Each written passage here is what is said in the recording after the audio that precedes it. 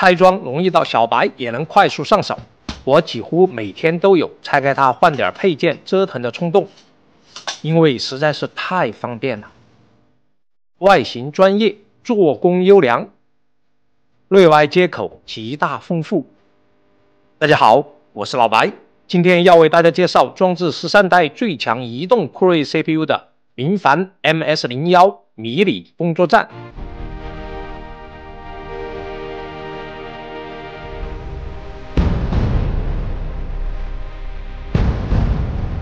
MS-01是铭凡第一代 Mini Workstation， 采用迷你工作站的英文缩写来命名。它拥有众多的内外接口和强大的性能保障，可供我们折腾的面向很多。它既可以是一台超强性能的小主机，也可以是一台集成最高阶网口的路由器，还可以是一台超万兆的雷电存储，也可以安装特殊类型的显卡，成为一台超级迷你的图形工作站。您最喜欢折腾的方向是哪一类呢？铭凡 MS-01装置英特尔13代 i9-13900H 移动标压 CPU， 14核20线程，96EU 的英特尔 Iris Xe 核显，双通道 DDR5 内存，5200兆赫兹，3个 PCIe NVMe 接口，3屏显示输出，双 2.5G 网卡加 WiFi 6E， 双 SFP 加万兆接口，双雷电超万兆接口， PCIe 16X 的扩展插槽。打开来看一下，主机和所有的配件都在这儿啊，电源线、HDMI 线缆、附赠的螺丝、使用提示、U2 企业硬盘转接板。这板砖电源19伏 9.47 安，一共180瓦的功率。小主机纯黑色的外观非常沉稳，全金属的机身接口，前面板电源开关键，耳麦口， USB 3.2A 口，双 USB 2.0 接口，有点重量啊。后面板双 SFP 加万兆网口，双 2.5G 网络接口，双 USB 4接口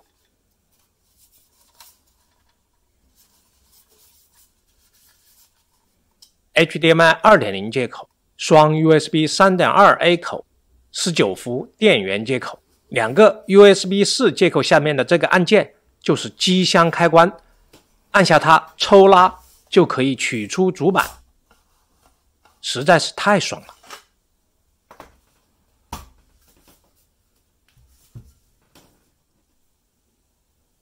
卸下风扇上的3颗小螺丝，取下风扇，双通道 DDR5 内存，最高支持5200兆赫兹。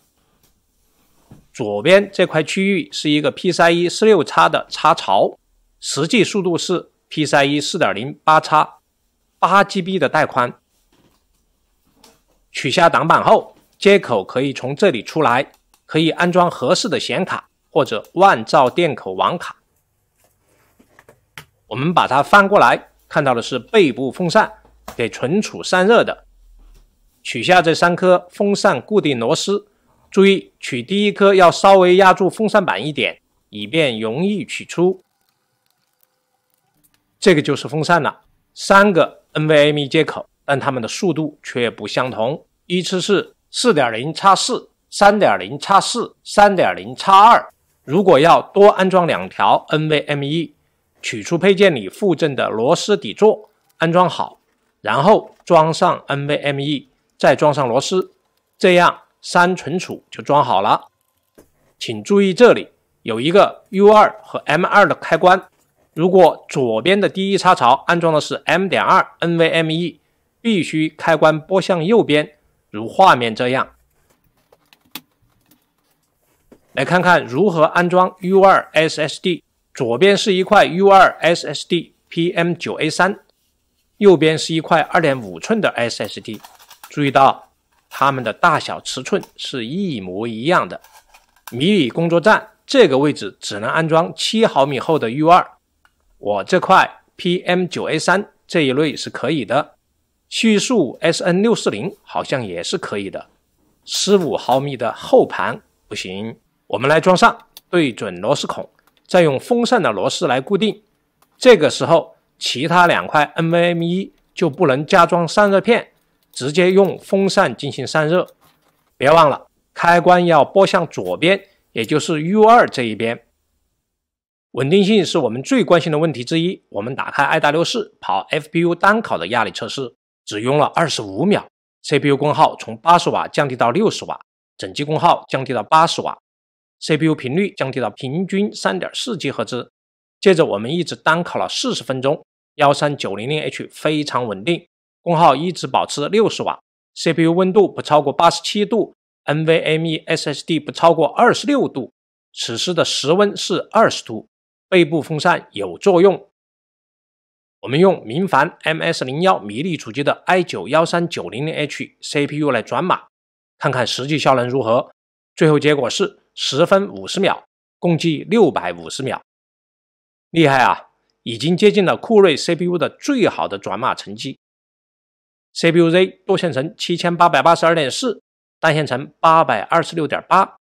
多线程成绩在我们测试过的小主机中排名第3。Geekbench 5多核13324，单核1977，多核成绩登顶第1名，比自己家的 NPB7 的 13700H 多了10几分，险胜。Geekbench 6多核13681，单核2687，多核成绩再次登顶第1名。Geekbench 223多核17182，单核1964，多核成绩仅仅次于自己家的 7940HS， 在所有的英特尔 CPU 中排名第1。Passmark 多线程32548，单线程3956，多线程成绩再次登顶榜首。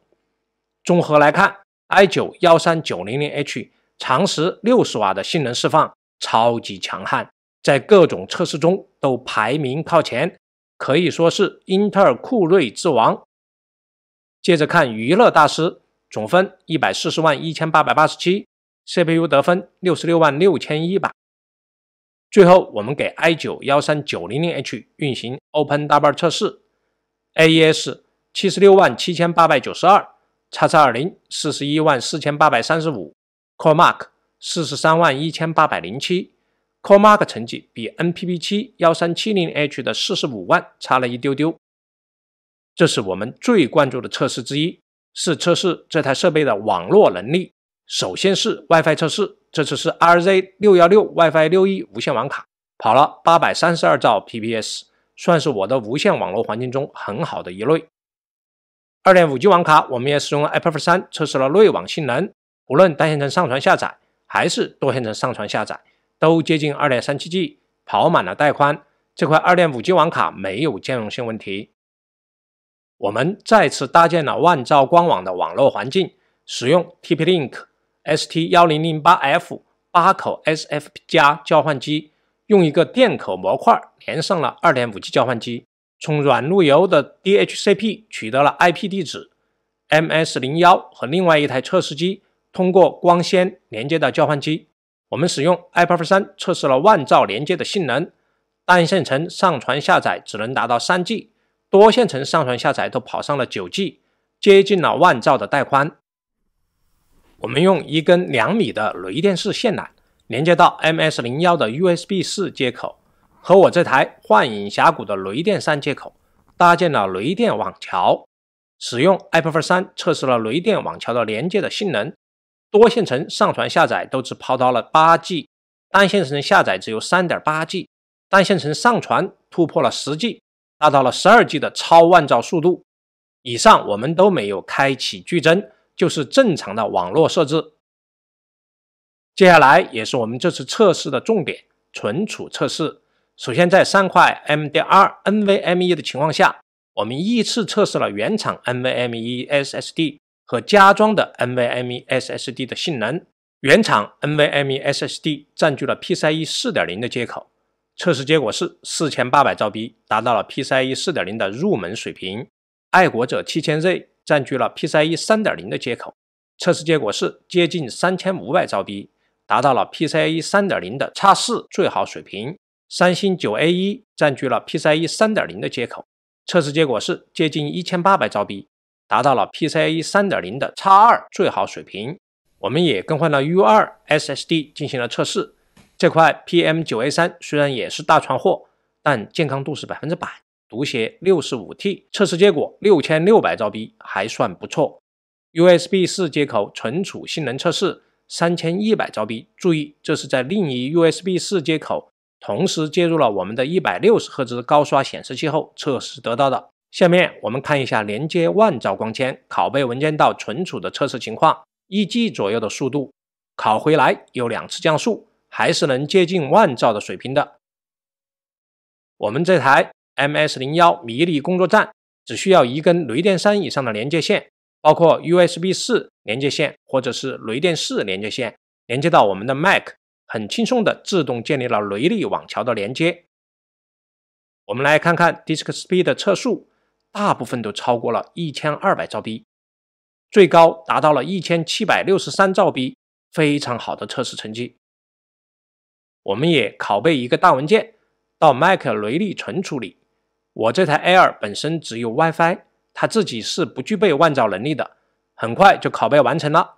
我们把万兆存储和雷电存储做一个比较，放慢1倍来看，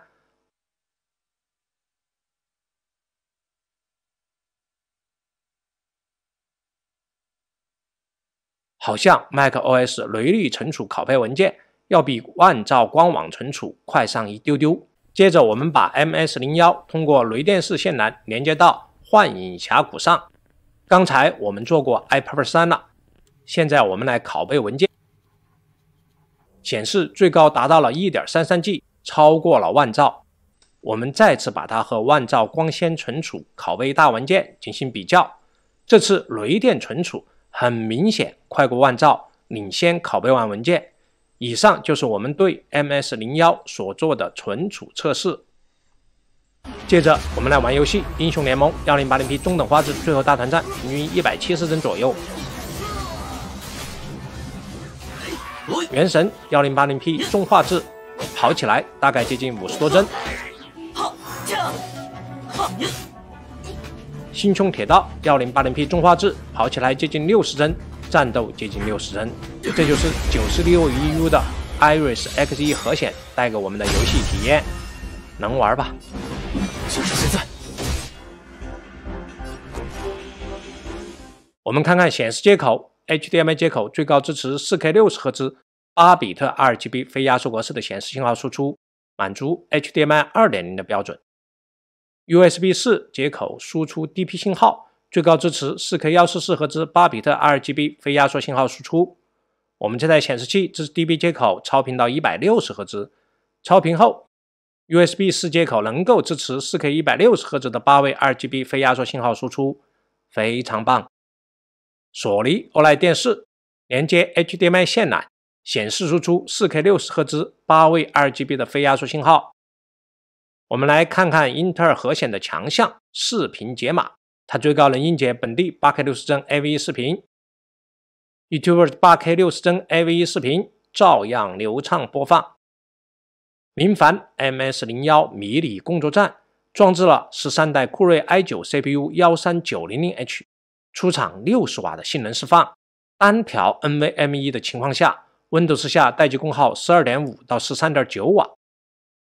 作为迷你工作站必须有一定的负荷，我们增加 U2 硬盘 PM9A3 1.92T 以后， Windows 下待机功耗21瓦到23瓦。3条2280的 NVMe 装满的时候， Windows 下待机功耗 16.1 到 16.5 瓦，看起来还是添加 U2 的功耗高得多。CPU-Z 最高功耗106瓦，单核满载功耗48瓦。Geekbench 5最高功耗 112.2 瓦， Geekbench 6最高功耗 111.9 瓦， Cinebench R3 最高功耗 109.8 瓦， Passmark 最高功耗 115.6 瓦， 娱乐大师最高功耗 116.9 瓦， Cinebench 2024最高功耗 112.8 瓦。室温20度的时候 CPU 待机温度36度， M.2 SSD 待机温度30度， U2 SSD 待机温度41度，室温19度的时候 CPU 待机温度32度，3条 NVMe 待机从22度到41度不等。这台小主机 CPU 满载的时候噪音是58分贝左右，收回在耳边是43分贝。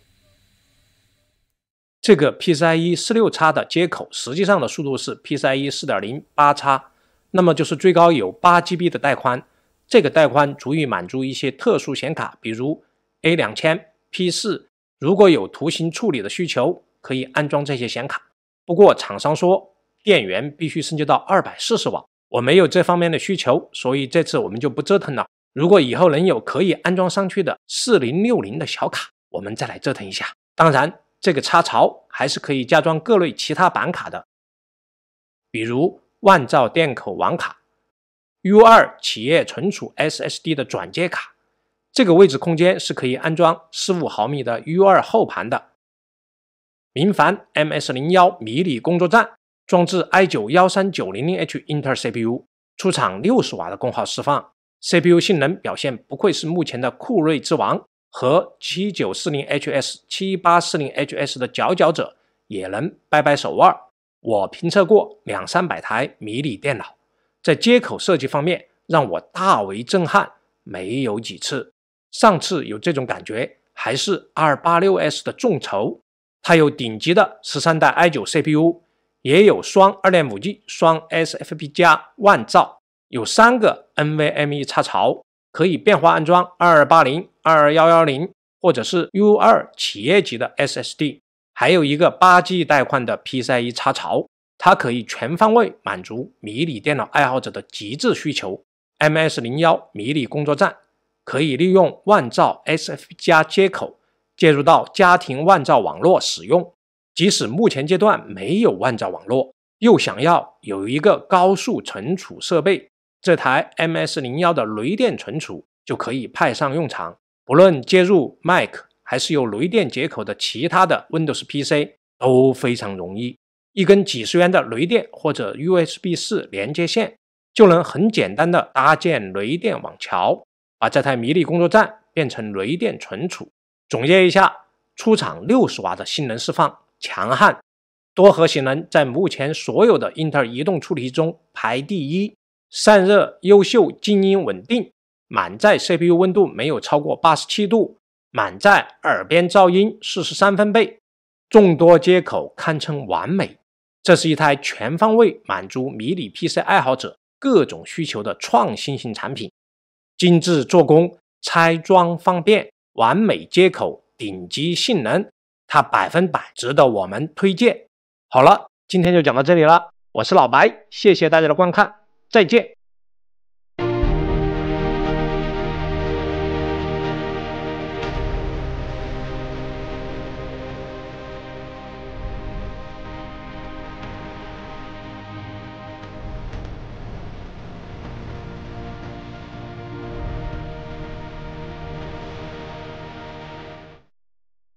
好了，我们又回来了，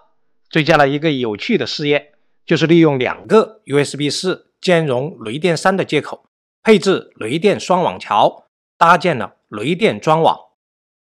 这是我们的网络 IP 拓扑图，我们在这张图里的第3工作桌面里构建了雷电专网。在第3工作桌面里， 2.5G 交换机是我们的核心，通过它用一根网线连接到我们 MS-01 的 2.5G 网口上，并从软路由上拿到了一个动态 IP 地址。幻影峡谷 2.5G 网口也拿到了一个动态 IP 地址。MacBook Air 通过我们的红米 X6 AP 以无线连接的方式拿到一个动态 IP。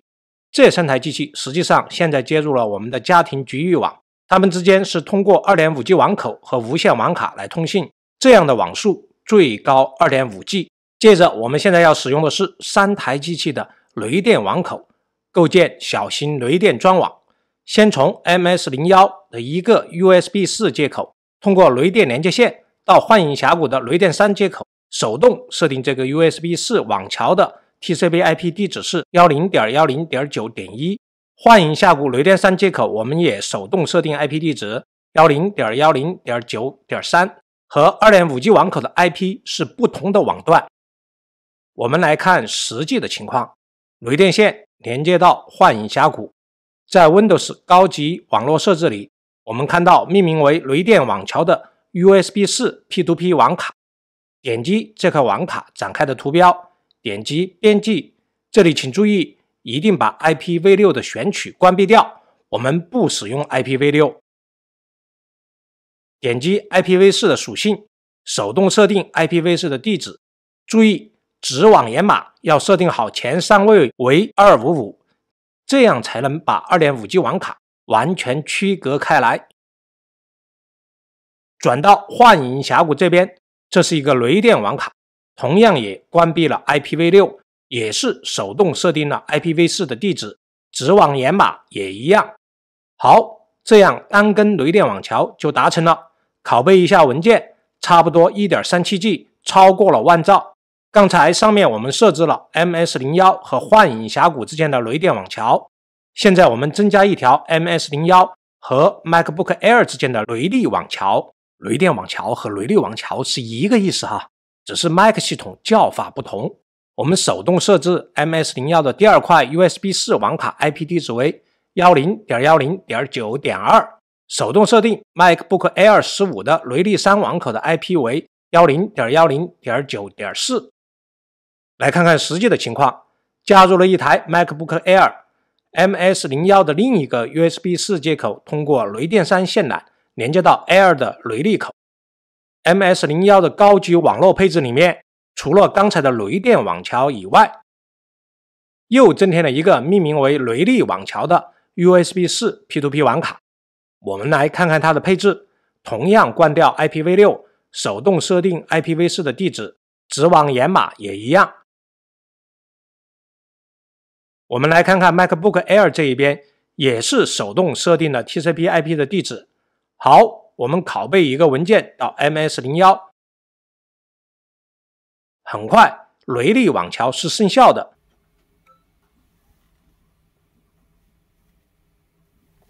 同样，此时我们转到幻影峡谷，删除掉原来的文件，再拷贝一次，